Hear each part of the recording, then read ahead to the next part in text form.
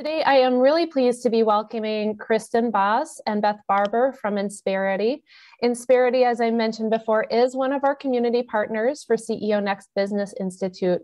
And as part of this partnership, and if any of you attended last month's CEO forum, our community partners bring us great content to our members, and they bring expert level educational resources from their team. And Insperity's team works across the nation, so we're so lucky to have them here today so they can generously share their expertise and knowledge with our CEOs and our community. So I'm really pleased to be turning over the presentation to Kristen Baas from Insperity. She is a certified business performance advisor and our program rep for CEO Next. So thank you so much for joining us today, Kristen, and I turn it over to you. Awesome. Thanks for that introduction, Mary. Good afternoon, everyone. The CEO forum today, we're super proud to be community partners of CEO Next, and I'm pleased to provide you information to help your businesses grow on the forum today. So as Mary said, I'm a business performance advisor with Insperity. That means that I work with business owners, C-level executives, leadership, that are interested in putting in place an HR strategy to grow and support and scale their business.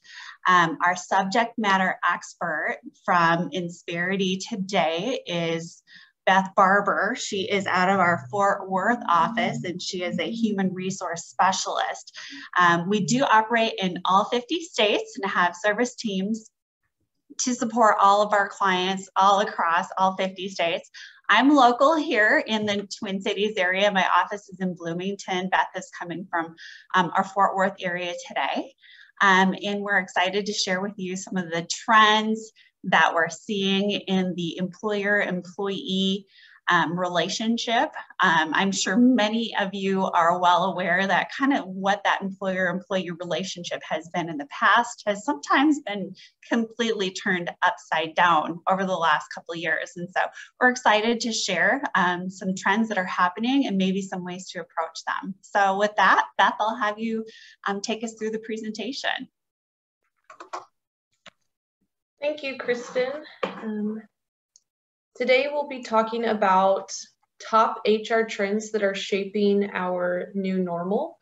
We're going to go through each of the trends, talking a little bit about them, what businesses are experiencing, and then some things that y'all will be able to do in regards to either combating the trends or working with them. First, we'll go through what are businesses experiencing today, for the most part, of course. So first and foremost, and something that I think we're all very well aware of, is COVID. COVID is still very much raw and relevant. It is still affecting the workplace, whether it's employees wanting to continue to work remote or how to safely bring employees back into the office from remote work. But it's also affecting things like work protocols or supply chain issues. And with COVID, has actually come the opening of the eyes of businesses that are currently in hiring mode.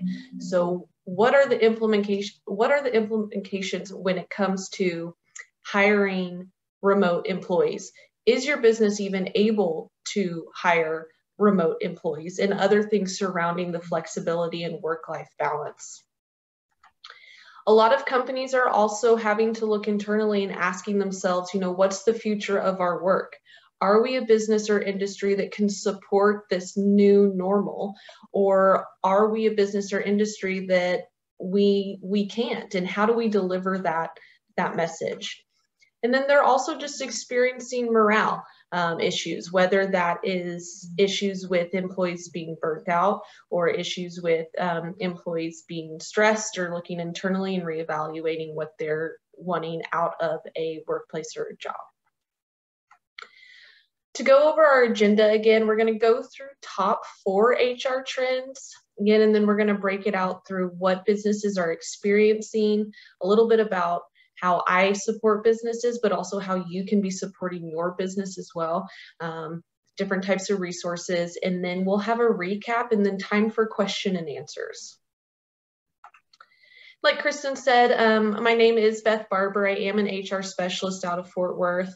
I have worked with clients that have ranged from having 3 employees up to 175 employees. So I see the gamut. I've been with Insperity for 5 years, and I really do try to strive to meet my clients and my the CEOs and key decision makers where they're at, and strive to find out-of-the-box solutions that fits their needs. The first trend that we'll talk about is attracting top talent in the tight labor market today. Many employers are having difficulty with attracting and hiring the right candidates, especially in the climate today. So what are businesses experiencing? Job applicants are seeking a lot of different things and new things that they've never sought before. And again, it's a tight labor market. We know this. And what exactly does that mean? So real basic definition of tight labor market is going to be plenty of demand, not enough workers, right? But this one's a little bit different. This economy is close to full employment, and recruitment is becoming more and more difficult. There's a lot of pressure on wages. There's a lot of pressure on benefits, and not just your traditional benefits that you're seeing, but pressure on what other benefits are you offering. And that can look like PTO, or working remote, or flexible hours, or providing even equipment for remote working. So what exactly are the job applicants thinking? Something we're all familiar with. A lot of job applicants now are asking for that greater work-life balance. So for the past 2 years, employees have, for the most part, probably been working remote or got the taste of working remote, and enjoyed it. They liked having that freedom. They have enjoyed not sitting in traffic commuting to work every day. So one of the biggest factors that we're seeing are applicants asking for that work-life balance, for the choice to choose their own hours. The second thing that we're seeing, especially in our executive level applicants or our C-suite, is strategic planning. So they're coming in and they're wanting to come work for a business or a company that has thought about their strategy, has thought about things like, how are you going to move forward in this new normal? What is your plan for dealing with A, B, and C trends or issues? Where do you yourself see the business or company being in 5-10 years? Have you changed up what your business model is? Have you changed up even what your industry might be, or expanded? They're looking for companies or businesses that are digging deep and thinking about that and forward thinking. The other thing they're looking for, job applicants these days, is a company that is socially conscious or very brand aware. The generation that's coming into the workforce right now is the most socially conscious generation that we've had. And so they want to know, what are you doing to help, right? What are you doing out in the community? What are you doing in regards to putting together some sort of philanthropy or community event that all of us go out and participate in? Or do you have volunteer time off? And then the other thing is the branding. What does your brand stand for? Branding wasn't a big question from job applicants before COVID and the civil unrest that took place, but now it is. Branding is a big question that's being asked by job applicants. What's your brand? What do you stand for? What are your values? And so that we're seeing these 3 things be brought up more and more when it comes to candidates being interviewed for different positions within the companies. The second trend that we're seeing is retaining top talent in the new normal. So this is retaining your talent that's already there, that's been there for the past year or 2 or even further back. How can you retain them? How can you keep them happy in the new normal? What are you experiencing as businesses? Something we have all, I'm sure, heard of and are sick of talking about is the Great Resignation, right? This is just massive turnover within our American business landscape. We in September saw that the resignation in the US, the resignation rate was 3%. That's just resignation. That doesn't include involuntary separations from companies. This is people actually choosing to resign from the companies that they're working for. And then the other thing that actually comes before the Great Resignation is the Great Reevaluation, right? So before these individuals are leaving or resigning from companies, they're taking an internal look at, what do I want as an employee? What do I want out of an employer? What values do I like? What values do I not like? What type of flexibility am I wanting to see or have? What type of benefits am I wanting to have? And ways that you can get an insight into what individuals are thinking about when they're going through the process of this reevaluation. There are multiple surveys that you can run for your companies. You can run a climate survey to get a lay of the land from your employees. You know, what's going well? Where are opportunities that you can improve on? What are they seeking? What can you give? Another one would be an engagement survey. How engaged are your employees actually? Are they just here because it's a job and it's a paycheck that comes to the bank every other week? Or do they really believe in what they're doing, what the job is, what the company is behind? Businesses are also experiencing burnout amongst their top talent.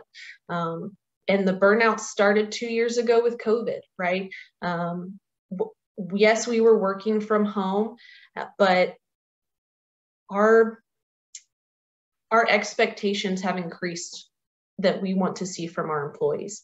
We're expecting a lot out of them, and that expectation hasn't lessened.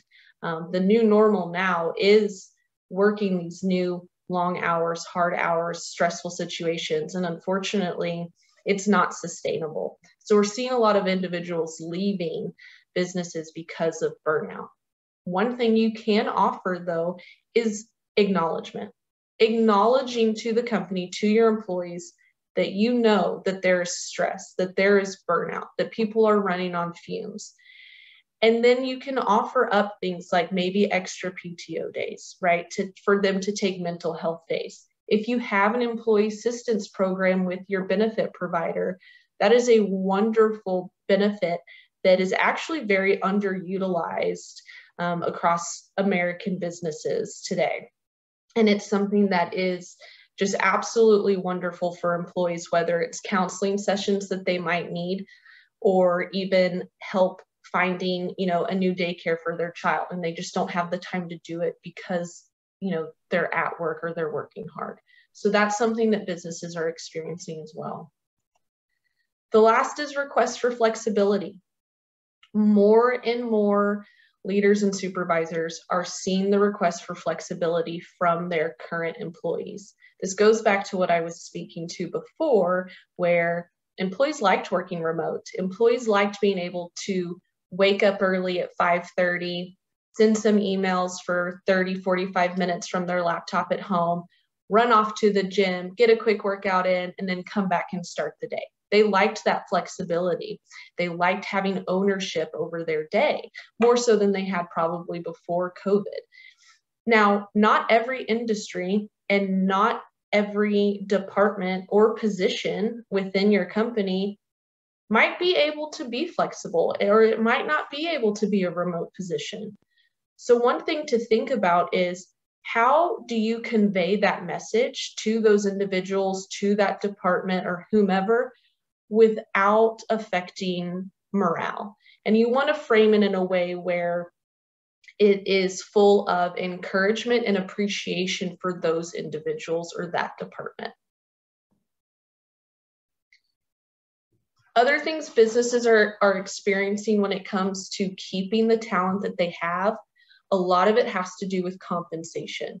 So right now, not only is the labor market really tight, but everyone across the board, I mean, people are earning more or asking for more money, and they're actually getting it when they're looking for jobs. So salaries are very competitive right now. And you can run salary surveys. You can do market research to help give you a better idea of if it is your compensation in the range that is competitive amongst your industry. Other things that are being brought to our attention are questions about retention pay and remote workers, which I've already touched on. But retention pay, right? That goes to talking about stay bonuses or stay interviews.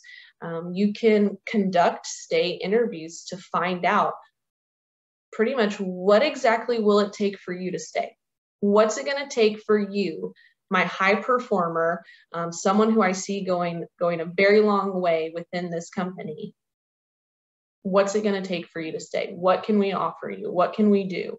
And then stay bonuses, which are pretty self-explanatory, but just like you would have a sign-on bonus with getting an offer out to an individual, now we're seeing an increase in stay bonuses, offering a bonus mid-year for staying. And you can, even make it go beyond that and have it be some sort of stay contract. That would be something you'd work with outside counsel on. And the third thing they're experiencing is unwritten compensation plans. So because compensation is such a hot topic right now amongst not only candidates, but also internal employees within your company, documentation of compensation plans has never been more important. You don't want to get into the situation where you have maybe discussed a stay bonus with an individual or made it sound like stay bonuses were coming for your employees, and they took that as, okay, I'm getting a stay bonus of this amount. And then you're not able to deliver, whether it's financial reasons or you have to reevaluate. But then you've got a, he said, she said type of situation, and there's nothing written, there's no proof. And to make, your life easier as CEOs, as C-suite level individuals, you're going to wait and make sure that your compensation plans are all written out, whether it's stay bonuses that talk about what they're getting, maybe even the breakout of how you decided how much they'll be getting, and then also when it's paid. But then also, if you have salespeople within your organization, you want to make sure that their compensation plan is written out as well, because I know salespeople's compensation plans are ever changing in today's environment too. The last thing businesses are experiencing that a lot of employees are more and more aware of are there are new pay guidelines coming out.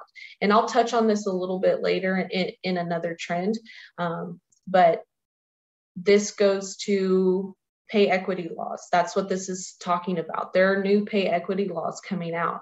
Are you up to date? Your individuals are able to Google pay guidelines just like you are. Everything's at our fingertips now on the internet. So you want to make sure that you're staying up to date with all of that within your state or region. Trend 3 is compliance and regulation complexities. So ever-changing legal environment. One of the things I'm sure y'all heard about recently was when the administration came out with their vaccine mandate, right? It went all the way through Supreme Court, but there was back and forth before the Supreme Court came down with their final say. And that's something that was ever-changing from day to day.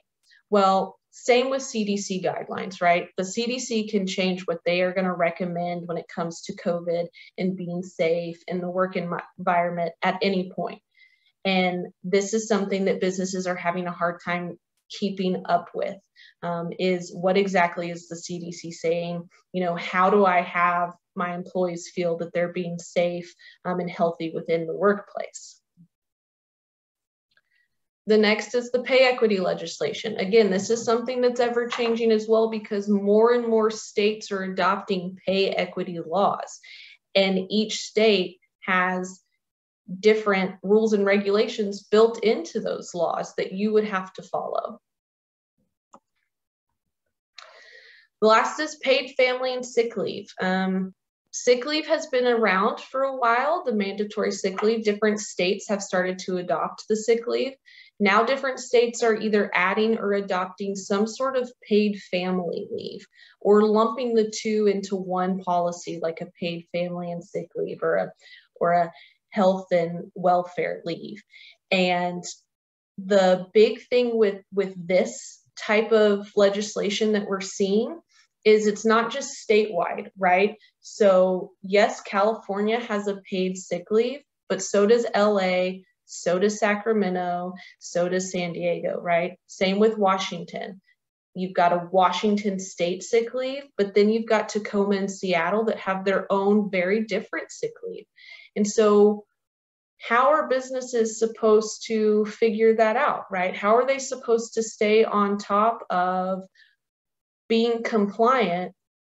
And the other thing with these leaves are, most of them, it doesn't matter how many employees are in a location. So I know most of y'all are based in Minnesota, around the St. Paul area, but if you have a remote worker that's working in LA, you know, yes, it's one person, but they have to be offered a sick leave.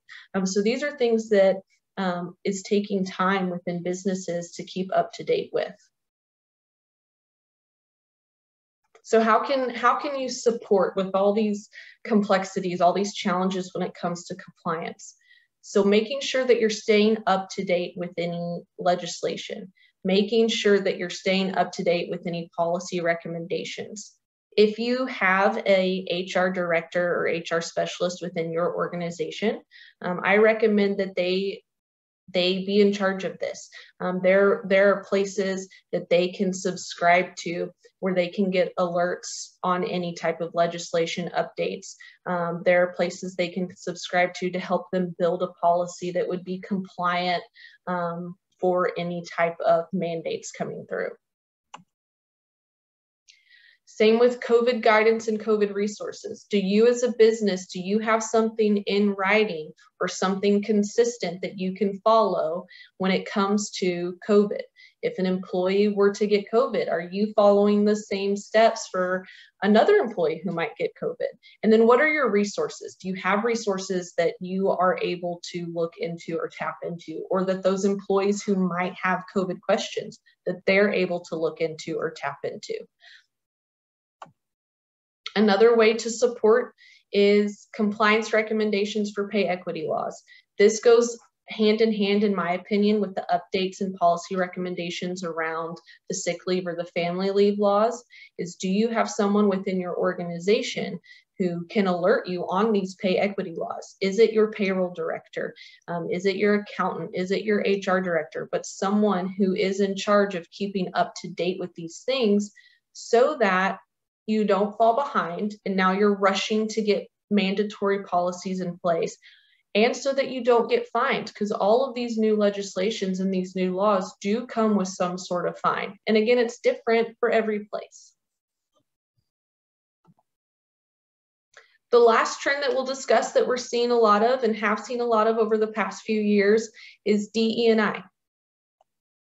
So what are you as a business experiencing, or what are we seeing businesses experiencing? We're seeing a lot of realization that DE&I is and needs to be an integral part to the business strategy.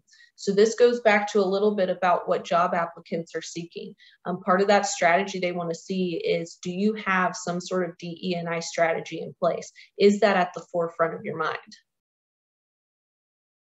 Also, the need for full spectrum DE&I support.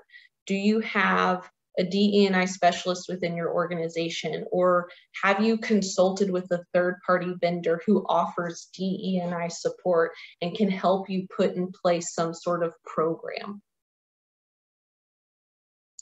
And then lastly, you know, DE&I can be a sticky conversation to have. It can make some people uncomfortable, but are you as C-suite level individuals, you know, do you have a safe sounding board to ask questions? Because asking questions is important in all aspects of running a business. And we're seeing that some businesses asking questions surrounding DE&I make them a little bit nervous. So if you are going to work with a third-party vendor or a DE&I consultant, do you feel safe going to them and asking them any question that you might have surrounding this program? So just to recap a little bit about the trends that we're seeing, again, attracting top talent in a tight labor market, some issues surrounding that, and what are some things that you can do. You can take an internal look at your onboarding process, at your benefit offerings. Trend number 2, how do you retain the top talent in the new normal? There are surveys that you can run to get the take from your employees. There are different things that you can do to reach out to employees that are going through some sort of mental issues or burnout. Trend number 3, compliance and regulation complexities. Do you have someone within your organization or someone that you've partnered with that can stay up to date with the just ever-changing legal world of employment law? And then trend number 4, the DE&I updates. Again, do you have someone you can lean on to make sure that this is a part of your business strategy? And then a little bit about how I myself in Insperity support my clients and businesses that I partner with. I do offer support around flexible and remote work schedules. I help my clients build those policies so that it fits their company culture and their company needs, and then help them implement that.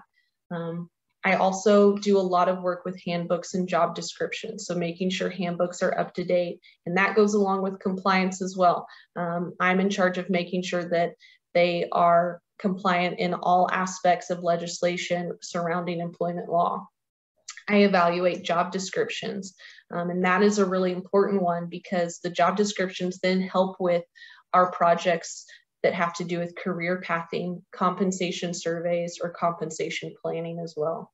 And then I'm, the safe sounding board for that DE&I for any questions you might have.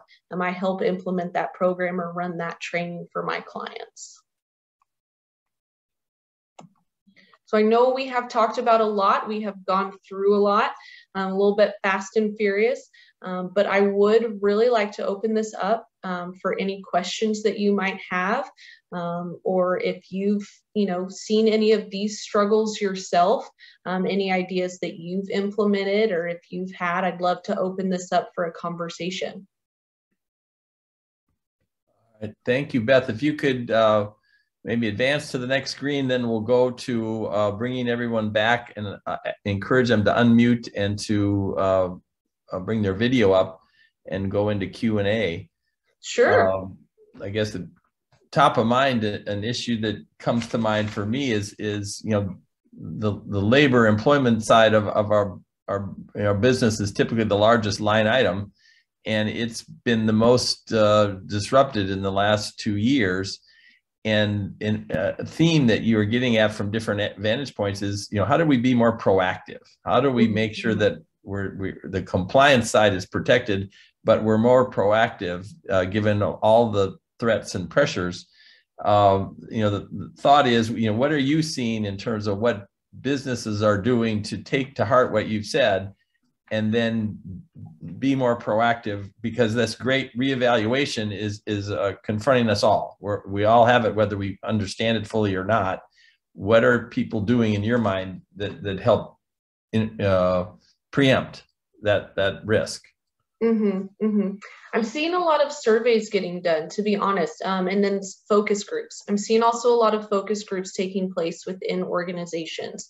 And the most successful businesses I'm seeing when it comes to being proactive are the ones that are not only running these surveys or running these focus groups, but once the data has been collected, there are actual action items that they are following through on.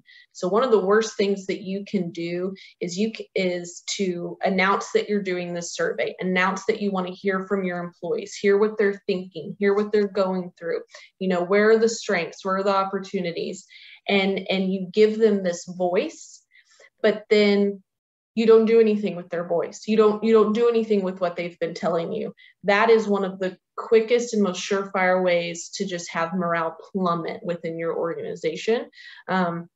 So I think if you're going to proactively ask employees what they're looking for within a job, what, the top 3 things that they would want in a position or in a business, or the most important things that they want to see come across from a company,